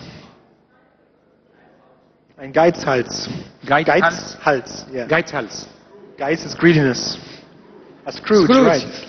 That's a good term in English. God's people tend to keep their hands closed. Auch die Menschen in Gottes Volk halten gern die Hände geschlossen. Now, Gabriel, in our imagination, was walking one day next to Jesus. Stellen wir uns mal vor, Gabriel lief eines Tages neben Jesus her. And in this imaginary story, Jesus said to Gabriel, "Excuse me, do we have enough money saved up to finish the work on earth?" Und stell dir jetzt noch weiter vor, Gabriel sagt zu Jesus, Entschuldigung, haben wir eigentlich genug Geld, um die Aufgabe auf der Erde zu erfüllen? Jesus asked Gabriel the question and Gabriel said, "Yes, Lord, we have enough saved for the work." Entschuldigung, Jesus hat gefragt und Gabriel hat gesagt, natürlich Herr, wir haben genug Geld, um unsere Arbeit zu beenden. And so Jesus asked Gabriel, "Have you given it to my people yet? I know they need the money." Und Jesus sagte, Gabriel, hast du den Menschen das Geld schon gegeben, denn die brauchen es wirklich? "No, Lord, I haven't given to them yet." Und er sagt, nein Herr, ich habe ihnen das Geld noch nicht gegeben. Why? Aber warum denn, sagt Jesus? They haven't yet used what I gave them already. Weil sie noch nicht das benutzt haben, was ich ihnen schon gegeben habe. Just in Berlin, there's enough money in God's people to have the work finished in Germany. Allein in Berlin gibt es genug Geld beim Volk Gottes, um die Arbeit in ganz Deutschland zu beenden. God gave us enough resources, but we have not been faithful in a little bit. He certainly will not give us more to be faithful in a lot. Gott hat uns genug finanzielle Mittel in die Hand gegeben, aber wenn wir nicht mal bei einem kleinen bisschen die Treue halten, dann kann er uns nicht mehr geben. There's people dying all around us in the world. Überall um uns herum sterben Menschen auf dieser Welt. In Berlin, people are committing suicide. In Berlin gibt es viele Selbstmorde. The devil and the demons are harassing people here in Berlin. Der Teufel, die Dämonen greifen die Menschen hier stark an in Berlin. They've opened the door to demonism, to spiritualism, and the devil is taking advantage to destroy them. Die Türen sind aufgestoßen für Satanismus und für alle Formen von Spiritualismus. Und der Teufel dringt ein. Die Menschen wissen nicht, was sie tun sollen. And we have the answer. Und wir haben die Antwort in der Hand. And God is waiting for us to give them solutions. Und Gott wartet darauf, dass wir ihnen die Lösung anbieten. People are drowning all around us. Überall um uns herum ertrinken die Menschen. And in our closet, we have a lot of life jackets. Und in unserem Schrank sind die Rettungswesten. Every one of us has been given more than we need to survive. Jeder Einzelne hat mehr fürs Überleben ausgegeben, als er braucht. Hat mehr Every ausgegeben, als er zum single one of Überleben us braucht. has more than we need. Jeder Einzelne von uns hat mehr, als er wirklich braucht. We have life jackets in our bank. Wir haben Rettungswesten in unserer Bank, in We unserem have life Bankkonto. jackets in our cars and in our houses. Wir haben Schwimmwesten durch unsere Autos, unsere Häuser. And people are drowning. Und die Menschen ertrinken. And God is indignant with his people today. Und Gott hat Schwierigkeiten mit seinem Volk. We have not loved people the way he expects us to love people. Weil wir die Menschen nicht so geliebt haben, wie er das will. Holding a life jacket in my hand, I choose not to give it to the drowning person because I might need it later. Ich habe die Rettungsjacke in der Hand und ich treffe die Entscheidung, den Ertrinkenden nicht zu helfen, weil ich denke, na, ich könnte ja später noch für mich selbst gebrauchen. He gave his life so that we could be here today, and we will not do the same for others. Er hat sein Leben gegeben, damit wir heute überhaupt nur hier sein können, und wir sind nicht bereit, auch nur annähernd dasselbe für andere zu tun. God's indignant. Und Gott ist wütend, He's not sauer going to darauf. tolerate it much longer. Und er wird das nicht mehr lange tolerieren. He's patient, Er hat Geduld, but he's still indignant. aber irgendwann wird er das nicht mehr tolerieren. My favorite little Christian book from the Spirit of Prophecy is Christian Service. Mein Lieblingsbuch von Ellen White ist Christian Service, wie heißt der Titel auf Deutsch? Christian Service? Diener Gottes. Danke. And Sister White says, God is indignant at our lack of love for souls. Schwester White sagt, dass es Gott wehtut, wie wenig wir tun wollen, wie wenig Liebe wir für die Seelen haben. On page 77, there's a very clear request from God. Auf Seite 77 im Englischen gibt es eine ganz klare Bitte von Gott. And it can begin today. Das kann heute anfangen. This weekend can be the first weekend of an entire change in the direction of a church. An diesem Wochenende kann der Anfang eines tiefen Wandels in der ganzen Gemeinde stattfinden. Listen to God's orders from heaven. Hört mal, was Gott aus dem Himmel zu sagen hat. Sister White says, I have a message for God's people. Schwester White sagt, ich habe eine Botschaft für das Volk Gottes. Let God's people wake up. Gottes Volk muss aufwachen. Let them enlarge their tents. Sie müssen ihre Tents. Oh, their tents, like. Sie müssen ihre Zelte größer machen And expand their borders. und ihre Grenzen ausweiten. In other words, get on with the mission.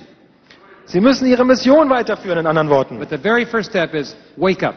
Aber zuallererst müssen sie aufwachen. She said this sleep is a death stupor from Satan. Sie hat gesagt, dieser Schlaf ist ein Todesschlaf des Teufels. The devil's absolute worst nightmare is that God's people will wake up. Der schlimmste Albtraum für den Teufel ist, dass wir aufwachen. Did you know that Satan has nightmares too? Wisst ihr, dass der Teufel auch Albträume hat? He doesn't just cause nightmares, he has one. Der sorgt nicht nur für Albträume, der hat auch selber einen. He knows that if God's people wake up and capture the vision, he's lost. Er weiß, wenn das Volk Gottes aufwacht und seine Vision erkennt, dann ist er verloren. And I've dedicated my life to giving him nightmares. Und mein Leben ist ganz der Aufgabe gewidmet, dem Teufel schlechte Träume zu bereiten. He deserves it. Weil er es verdient. But we can't be sleeping any longer. Aber wir können nicht mehr schlafen. Page 77 says, let the gospel message ring throughout all our churches. Und Ellen White schreibt weiter, lasst die Botschaft des Evangeliums durch alle Gemeinden gehen. Summoning everyone to universal action. Und ruft jeden auf zur allumfassenden Tätigkeit. Let church members have increased faith. Die Gemeindemitglieder brauchen stärkeren Glauben. Gaining zeal from their unseen heavenly allies. Und die ungesehenen Alliierten, Verbündeten, die sie im Himmel haben, deren Kraft müssen sie wahrnehmen. From a knowledge of the exhaustless resources they have. Weil sie wissen, dass ihre eigenen Mittel erschöpft sind. From the greatness of the enterprise in which they're involved. Weil sie wissen, was für ein großes Werk sie helfen zu tun. And from the power of their leader. Und weil ihr Führer so mächtig ist. Those that place themselves under the control of God. Jene, die sich in die Kontrolle Gottes begeben, to be led and guided by him, um durch ihn geführt zu werden, will capture or will understand the steady tread of events as he ordains them to take place. Werden verstehen, was auf der Welt geschieht, weil Gott es geschehen lässt. Inspired with the spirit of him who gave his life for the life of the world. Inspiriert von dem Geist dessen, der sein Leben für die Welt gegeben hat. That means we have the same spirit as he did. Wir haben nämlich denselben Geist, den Jesus auch hatte. God's people will no longer stand still in impotence, pointing to what they cannot do. Können Gottes Menschen nicht mehr stillstehen und sich fragen, was soll ich denn machen? That's what we do today, doesn't it? We Das can't machen do wir it. nämlich heute. I'm sorry, it's impossible. Geht doch nicht, tut mir leid. It's too hard. There's not enough resources. Ist zu schwierig, kein Geld da. She says God's people will no longer do that. Sie sagt, Gottes Volk wird das nicht mehr tun. They will put on the armor of heaven. Sondern sie werden die himmlische Rüstung anziehen. And they will go forth to the warfare. Und sie werden vorwärts in den Krieg marschieren. Willing to do and to dare for God. Und sie werden bereit sein, alles zu geben und alles zu opfern für Gott. Knowing that his omnipotence will provide for their need. Weil sie wissen, dass seine Allmacht alles geben kann, was sie brauchen. Are you willing to do and to dare? Seid ihr bereit, dieses Opfer zu bringen, dieses Risiko einzugehen? That's called offense. Das nennt man Angriff. Daring. Was wagen. Doing the impossible. Das Unmögliche tun. No, young people today, they don't want to just get a job. Die jungen Menschen heute, die wollen nicht einfach nur eine Arbeit. Do you dream of just going to a factory and working all your life? Träumt ihr davon, irgendwo in eine Fabrik zu gehen und das ganze Leben zu schuften? Not me. Also ich nicht. How many people in heaven want to go to a factory and work for 1,000,000 years in a factory? Wer möchte in den Himmel kommen und dann 1 Million in einer Fabrik arbeiten, 1 Million Any Jahre? hands? Irgendeine Hand hier, die sich hebt? 8 o'clock every morning for 1,000,000 years. Um 8 Uhr jeden Morgen 1 Million Jahre lang zur Arbeit? Nobody. Nein, das will keiner. God did not intend for us just to have a boring daily life. Gott will nicht, dass unser Leben langweilig ist von Tag zu Tag. On this earth, we have to do some boring things, Wir müssen auf der Welt manchmal langweilige Dinge tun, but we have a great calling. aber wir haben einen großartigen Ruf. You want to read the description? Wollt ihr mal, dass ich euch das mehr erkläre? Listen to this. Ich habe es hier, Page 79. auf der Seite We have 9. no time to lose. Wir haben keine Zeit zu verlieren. The end is near. Das Ende ist nah. The passage from place to spread the gospel will soon be hedged in with dangers. Der Übergang zwischen den Orten, wo wir das Evangelium predigen, wird schwieriger und schwieriger werden. Everything will be placed to block the way of the messengers, Der Gegner wird alles tun, dass die Botschafter nicht mehr weiterkommen, so they cannot do the work that they could do today. sodass sie die Arbeit nicht mehr tun können, aber noch können sie, die sie heute noch tun. Listen carefully. We must look our work fairly in the face, Wir müssen unsere Arbeit von Angesicht zu Angesicht betrachten, unser Werk, and advance as fast as possible in aggressive warfare. und müssen wirklich wie Krieger losmarschieren. Yeah. Children don't understand. Das ist noch nicht so ganz die Botschaft für kleine Kinder, das muss man verstehen. All of us that have been parents, we understand very well. Wir sind alle Eltern gewesen, darum wissen wir, wie sich das anfühlt. Let me repeat that last sentence.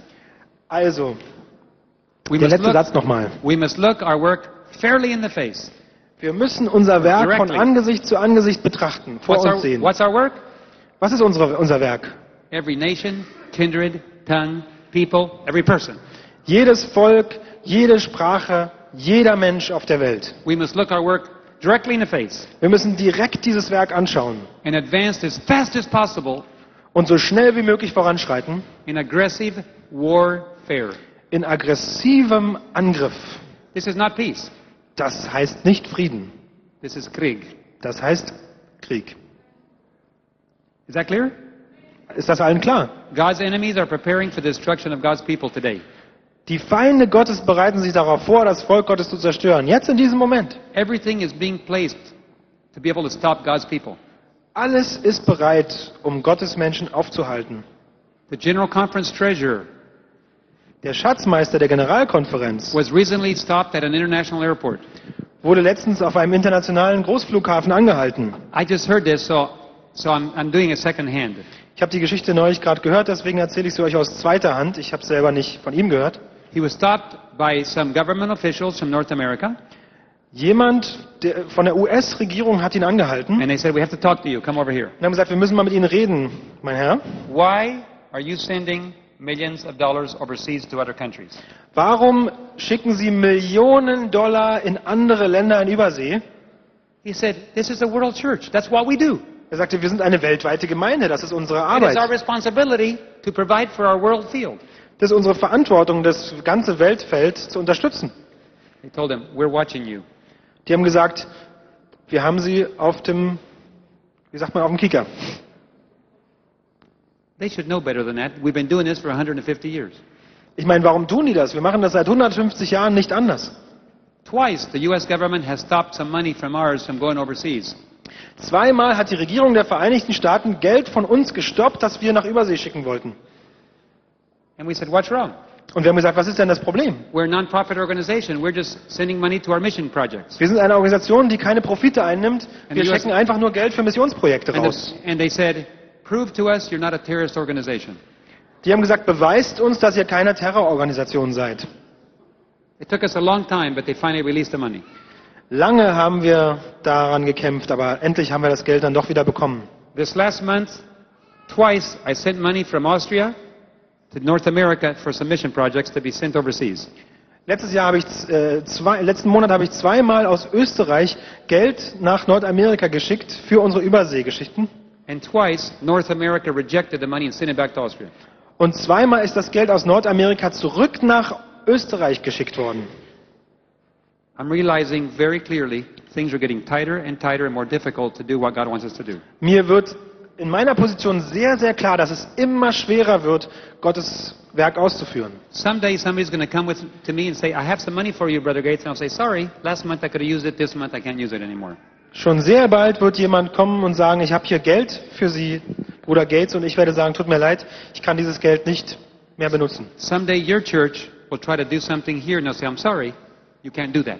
Eure Gemeinde wird bald versuchen, hier Projekte zu starten, und man wird der Gemeinde sagen, tut uns leid, das könnt ihr nicht machen. Someday the General Conference Treasurer will try to wire some money to some foreign field and they will say, I'm sorry, you are no longer allowed to send money overseas. Der Tag wird kommen, wo der Schatzmeister der Generalkonferenz versucht, Geld ins Weltfeld auszusenden. Man wird ihm sagen, tut uns leid, Sie dürfen kein Geld mehr nach Ausland, ins Ausland White verschicken. said, everything is being placed or will be placed in the way of God's messenger so they cannot do the work that today they can still do. Schwester White sagt, jeder Stein wird in den Weg der Boten Gottes gerollt, dass sie ihr Werk nicht mehr ausführen können. What is the message for God's people today? Was ist die Botschaft für Gottes Volk an diesem Tag? Put on God's armor. Gottes Rüstung anziehen. Be willing to do and to dare for God. Dass wir gewollt sind, alles zu geben und alles zu riskieren für Gott. Be willing to do the impossible. Das Unmögliche zu tun. If God gives you an impossible job, say, Lord, by your power, the answer is yes. Wenn Gott euch was Unmögliches aufträgt, dann ist die einzige Antwort ja. Think big. Großes Denken. Start learning to trust God. Lernen, Gott zu vertrauen. If He asks you to do something that there's no way for you to survive, say, thank you for the opportunity to trust you. Wenn er von euch was will und ihr glaubt, ihr könnt damit nicht mehr überleben, dann sagt danke für diese Möglichkeit, dir zu vertrauen. Every difficulty is an opportunity. Denn jede Schwierigkeit ist eine Möglichkeit, ist eine Chance. Let's put on the armor of God and go forth to the warfare. Ziehen wir also die Rüstung Gottes an und gehen gemeinsam in die Schlacht. Germany needs God. Deutschland braucht Gott. Did you know that Germans love to see God? Wisst ihr, dass die Deutschen gerne Gott sehen? Oh, I've been told Germans aren't interested in God. Man sagt mir, die Deutschen mögen Gott nicht. They're very secular. Die sind so säkularisiert. They don't want to come to church. Die wollen nicht mehr in die Gemeinde kommen. They're not interested in religion. Die interessieren sich nicht für Religion. I disagree. Ich stimme da nicht zu. Every single German would love to see God. Jeder Deutsche würde gerne Gott sehen. Because when you hold up Jesus, the entire world is attracted to him. Denn wenn ihr wirklich Jesus hochhaltet, dann zieht das die ganze Welt magisch an. All you have to do is reflect Jesus and people will be knocking on your door. Was ihr tun müsst, ist Jesus wirklich reflektieren. Dann werden die Menschen an euren Türen klopfen. Germany is desperate for Jesus today. Und Deutschland ist verzweifelt auf der Suche nach Jesus. God has no problem attracting people. The problem is, He has people who do not reflect Him. Gott hat nicht das Problem, Menschen anzusprechen. Das Problem ist, dass die Menschen ihn nicht mehr ausstrahlen. So the more we follow the Lamb, je mehr wir dem Lamm folgen, the more we allow God to take possession of us and everything we have, umso mehr wir Gott es ermöglichen, alles von uns zu nehmen. people in Germany will be amazed and say, look at that people. Umso mehr werden die Menschen in Deutschland staunen und sagen, schaut euch diese Leute an. We got to find out what they have. Was haben die nur? Das wollen wir auch haben. Sister White said, it's not by argument that the work will be finished. Schwester White hat gesagt, wir werden durch Streiten unsere Arbeit nicht vollenden. You don't have to convince somebody with the scripture and hit them over the head to make them a Seventh Adventist. Man muss doch Leute nicht von der Bibel überzeugen und ihnen mit der Bibel auf den Kopf hauen, damit man sie zu 7-Tags-Adventisten macht. It will be by conviction of the Holy Spirit. Sondern dadurch, dass der Heilige Geist sie überzeugt. Just shine. Einfach ausstrahlen. Spend so much time with Jesus that you just shine. So viel Zeit mit Gott verbringen, dass man von ganz alleine strahlt. I'll tell you a story tomorrow. Es gibt eine Geschichte, die kommt erst morgen. I have to save some stories for tomorrow. Es wird einige Geschichten morgen geben. But Eine ganz tolle when you besonders. shine, people come to you and say, tell me what you have. Wenn ihr nämlich diese Liebe ausstrahlt, dann kommen die Leute und sagen, was ist los mit dir? Was hast du, was ich nicht habe? So as we finish our time together right now, Also jetzt, wo wir diese Zeit gemeinsam abschließen, first we need to recognize that we have a fatal diagnosis. müssen wir zuallererst begreifen, dass unsere Diagnose auf Tod lautet. We cannot continue like this without dying. Wir können so, wie wir machen, nicht weitermachen, ohne dass wir sterben. Individually, Jeder für sich selbst or as a people. und auch als Volk aussterben. Some people don't want to hear the diagnosis. Say, doctor, I refuse to accept that diagnosis. Es gibt einige, die wollen diese Diagnose nicht hören. Die sagen, Herr Doktor, ich will das nicht hören. For such people, there is no treatment. Für solche Menschen gibt es keine Behandlungsmöglichkeit. They will die with no treatment. Die werden sterben ohne Behandlung. But when we accept the divine diagnosis Aber wenn wir Gottes Diagnose anerkennen and we turn to God and we say, Lord, please help me. und wenn wir uns Gott zuwenden und sagen, Herr, bitte hilf mir. And like the leper who knelt before Jesus, Lord, if thou wilt, thou can make me clean. Und wenn wir wie der Leprakranke vor Gott, vor Jesus knien und sagen, wenn es dein Wille ist, dann kannst du mich heilen. Jesus will put his arm on us and he'll say, I will.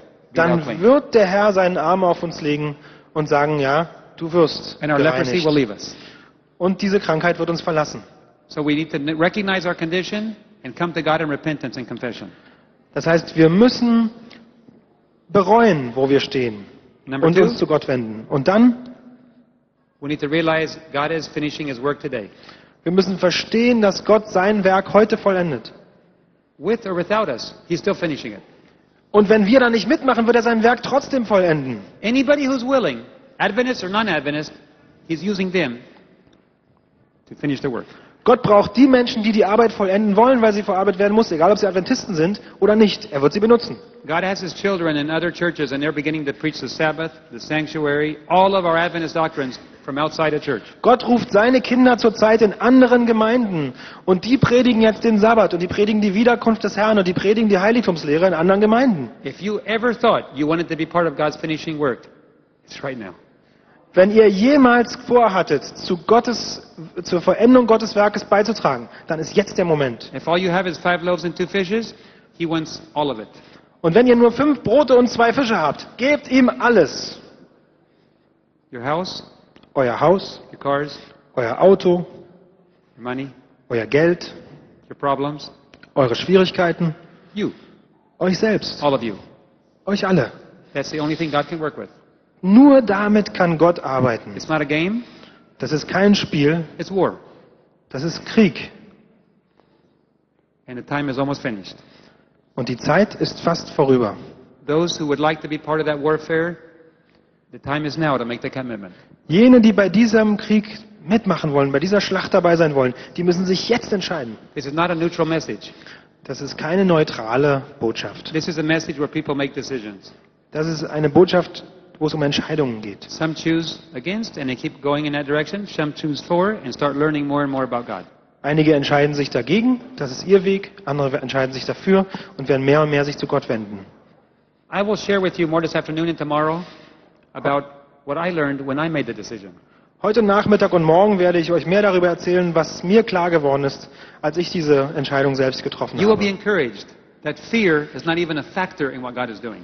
Und ihr werdet Ermutigung empfangen, dass Joy. Angst nichts zu tun hat mit Joy dem and Werk. peace are the primary factors of working with God. Sondern Freude und Friede sind die wichtigsten Anzeichen eines Gottesarbeiters. So I want to make an invitation to you. Also ich möchte euch einladen.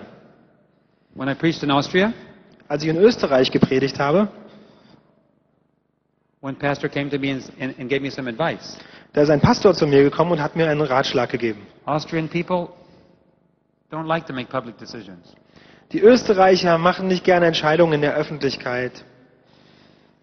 So please, if possible, try not to invite them to any public decisions. Also wenn möglich, bitte keine Einladungen im Gottesdienst, dass sie sich zu irgendwas entscheiden sollen. In Romania, In Rumänien one pastor told me, Romanians don't like to make public decisions. hat mir auch wieder ein Pastor gesagt, die Rumänen, die treffen nicht gern öffentliche Entscheidungen.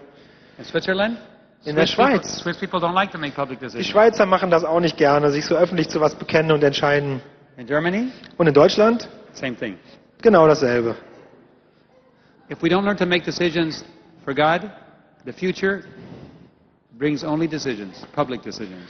Wenn wir nicht lernen, unsere Entscheidungen für Gott zu treffen, dann wird die Zukunft ihre eigenen Entscheidungen bringen. So I always invite people to make a decision.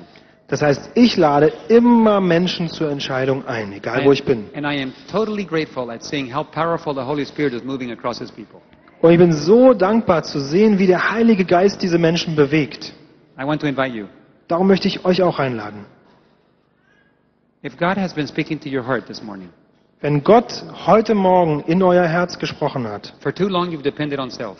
ihr habt euch zu lange auf euch selbst verlassen. Like Lot's wife, your So- things have owned you. So wie die Frau von Lot ging es euch nur um euch selbst. When it's time for you to walk away from things, if your things owned you, your heart will be back in Sodom. Und wenn ihr dann mal losmarschieren müsst, dann wird euer Herz immer noch da sein, wo ihr herkommt. You can't walk Sodom. away from where your heart is. Ihr könnt nicht weg von dem Ort, wo euer Herz ist. Only as we recognize that God owns everything can we possibly emotionally detach ourselves. Nur wenn uns klar wird, dass alles Gott gehört, können wir uns emotional von unserem Eigentum lösen. The very first step for God's people to do is to recognize, I do not own anything anymore. Das allererste, was Gottes Menschen lernen müssen, ist zu sagen, mir selbst gehört überhaupt gar nichts mehr. I am only the steward, the manager. Ich bin nur der Manager von dem, was Gott mir gegeben hat. Whatever the owner says, I must obey. Und was der Eigentümer sagt, darauf muss ich hören. So I would like to invite you. Und darum lade ich euch ein. If today you have heard God's Spirit inviting you and you want to say, Lord, I want to make that commitment. Wenn euch der Geist Gottes heute dazu eingeladen hat und wenn ihr sagt, ich will eine Entscheidung treffen, I want to open my hands and say, admit, you are Lord, King, owner of everything I am and everything I have. ich möchte meine Hände öffnen und sagen und gestehen, du bist der Herr, du bist der König der Welt. Whatever you tell me to do with your things, with your help, I will obey.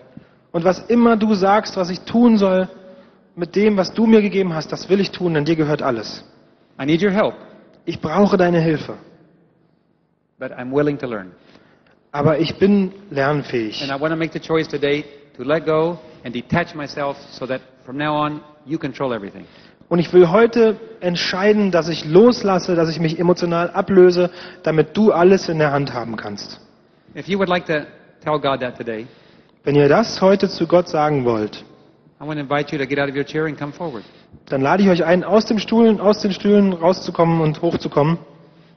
If you do that, Wenn ihr das macht, it's a serious decision. das ist eine ganz ernste Entscheidung, wenn ihr hier nach vorne kommen wollt. You no longer own anything. Denn dann gehört euch nichts mehr, God owns everything. sondern alles, was ihr habt, gehört Gott. Except that He's always owned everything. You just haven't admitted it yet. Natürlich hat immer alles, was ihr habt, Gott gehört. Ihr habt es nur noch nicht zugegeben. Please come forward and make room. Kommt so nah wie ihr könnt, so nah wie der Platz erlaubt, bitte. It will be the most joyful decision you made in your life, but it's a very simple decision, but it's very hard to make.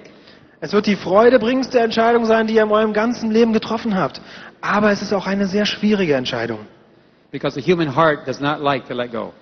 Denn das menschliche Herz lässt nicht gerne los. If somehow today you're not willing to make that decision, Wenn ihr heute diese Entscheidung nicht treffen wollt, aus irgendeinem Grund, you can join us where you are and tell God, teach me, make me willing. dann bleibt ruhig, wo ihr seid, aber sagt bitte in eurem Herzen zu Gott, Herr, lehre mich, ich bin bereit zu lernen. I will be very clear and honest with you. Ich möchte ganz ehrlich mit euch sein. You can never be saved by hanging on to your things. Wenn ihr euch an euren Dingen festhaltet, dann werdet ihr niemals die Erlösung bekommen. Salvation is not compatible with hanging on to your things. Only total commitment is compatible with salvation. Erlösung und sich an den eigenen Besitz klammern, das geht nicht zusammen. Nur loslassen In order to geht be mit saved, Erlösung you have to zusammen. make that decision sometime. And there's no better time than today is the day of salvation. Und die Zeit, wenn ihr erlöst werden wollt, müsst ihr diese Entscheidung eines Tages treffen. Darum ist der beste Tag, es jetzt zu tun.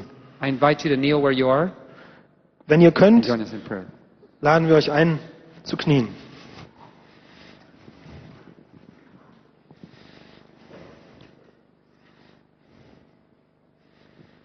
Lord, we kneel in your presence today. Herr, wir knien heute vor dir. Too long we have depended on ourselves. Zu lange haben wir uns auf uns selbst vertraut. Please forgive us. Bitte vergib uns, Herr. People have died Menschen sind gestorben, because we have not made that decision before. weil wir keine Entscheidung getroffen haben. As a people, we have been playing defense for many decades. Und als ganzes Volk haben wir zu lange auf Verteidigung gespielt. And yet you've given us more than enough resources to finish the job. Und dabei hast du uns mehr Mittel gegeben, als wir überhaupt brauchen, um deine Arbeit zu vollenden. We need your forgiveness. Wir brauchen deine Vergebung, Herr. We accept your forgiveness. Wir nehmen deine Vergebung an. But today, Aber heute, we will continue that way no longer. da werden wir nicht so weitermachen wie vorher. We open our hands and we place everything on the altar. Wir öffnen unsere Hände und wir legen alles vor dir auf den Altar. We do not know yet how you will tell us to use those resources and skills and talents. Noch wissen wir nicht, wie du diese Mittel nutzen wirst und diese Gaben, die wir dir geben. We do not yet know what you will ask us to do with ourselves. Noch wissen wir nicht, was du von uns genau verlangen wirst. All we know is that the very first step is placing all in your hands. Wir wissen nur, der erste Schritt ist, alles in deine Hand zu legen. As a people, we want to return back to our mission.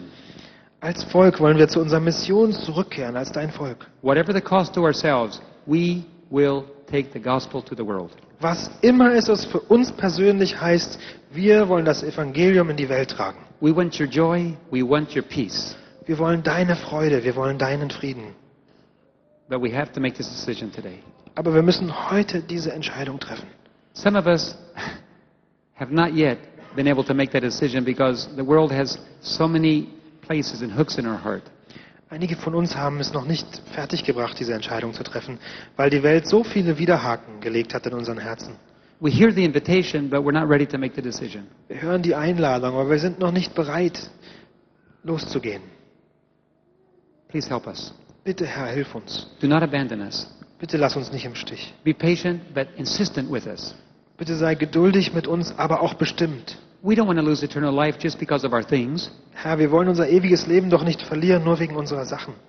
but our things have owned us, Und unsere Sachen haben angefangen, uns zu besitzen. and they're deep in our heart with their hooks. Und ganz tief im Herzen sind diese Widerhaken.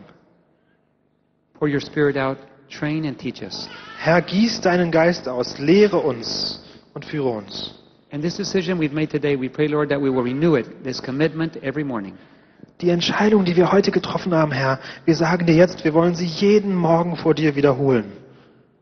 That we will fill our minds with God's word, Wir wollen unseren Geist füllen mit deinem Wort, His promises, mit deinen that we Versprechen, might live by the word and not by bread. dass wir leben vom Wort und nicht vom Brot. Pour out your spirit on these people, Lord. Gieß deinen Geist auf diese Menschen aus. May we stand up and be counted. Mögen wir stark aufstehen. May we awake and spread our tents. Mögen wir aufwachen, unsere Zelte größer machen. May Berlin never be the same again. Und mögen wir Berlin verändern.